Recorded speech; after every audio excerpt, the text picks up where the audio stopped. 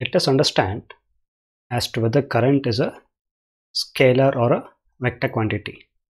To understand this, let's recall the definition of a vector quantity. By definition, vectors are physical quantities which have both magnitude and direction, and they obey vector laws.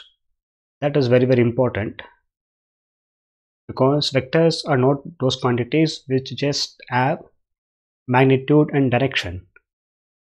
Vectors should have magnitude and direction. In addition to that, vectors should also obey vector laws. In that sense, if we look at current, for example, here there are two branches where current entering is I1 and I2 here. Let us assume that current entering through this branch is 5 ampere and this is 3 ampere.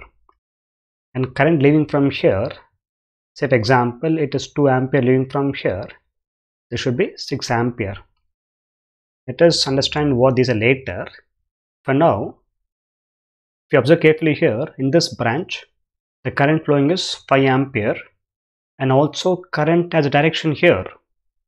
Same with I2 also.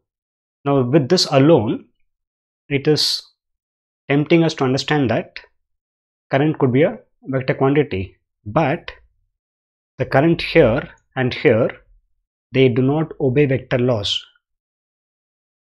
Since they do not obey vector laws, these cannot be vector quantities.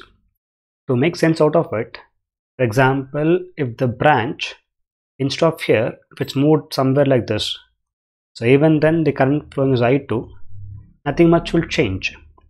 Instead of branch I1 or branch kept here, the branch is moved somewhere like this, even still the current flowing will not change at all, which means here the direction is misleading because these do not obey vector laws. Hence current is a scalar quantity.